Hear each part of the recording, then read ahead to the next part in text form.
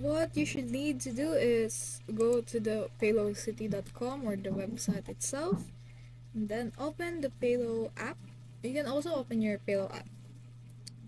Next, for that is you need to log in, of course. Then it will look like this. After that is you need to tap the HR and payroll button, or I mean employees button right here, as you can see.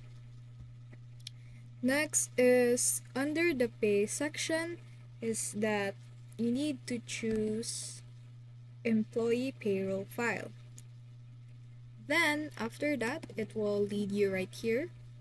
You should select the payroll setup, and then it will redirect you again right here, which you should need to select. Next is the direct deposit, and after that it will lead you to this site or page right here, which you can add or edit account.